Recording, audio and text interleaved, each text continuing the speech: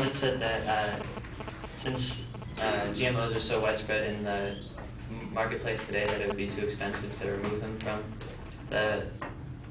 from the food products. But this is the same old argument from the companies that are producing the GMOs. They're making lots of money producing these things, and it's at the expense of the health of the animals they treat and the people who use their products. The Pyxis Genomics in Canada is receiving $27 million from the Canadian government to do research on GMOs. It's just an example of how much money they're making on these. In the book called Seeds of Destruction by William Engdahl, he got a report of a farmer named Gottfried Glockner in Germany who found evidence that planting genetically engineered corn in 1997 had been responsible for killing his cattle.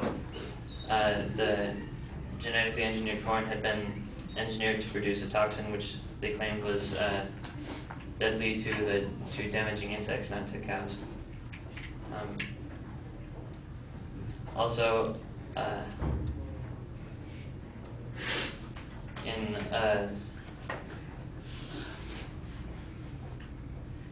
there was a study done where the genetically modified soy was fed to rats, and over half the rats born to the mothers who ate the GM soy were dead within 3 weeks, as opposed to 9% mortality rate for the rats from mothers who ate regular soy, not the genetically modified soy.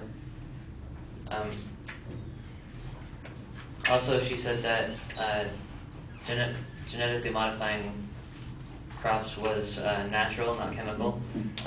This is true, but it's not exactly natural because these combination of genes wouldn't naturally occur because the two different species can't interbreed. Also, they're not exactly good at creating these new genetically modified products.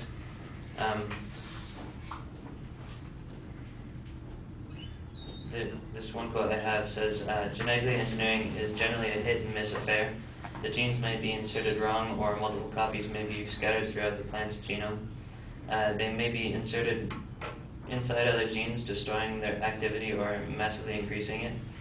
A plant's genetic makeup may become unstable, and rogue toxins may be produced or existing ones amplified.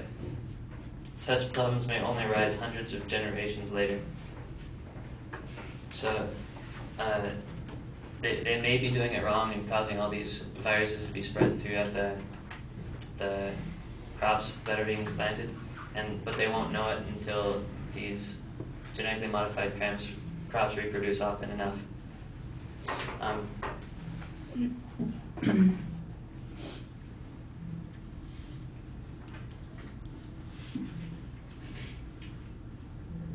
Also, when inserted into another organism as part of a genetic construct, the promoter is, I should have got that first. The promoter is the gene from the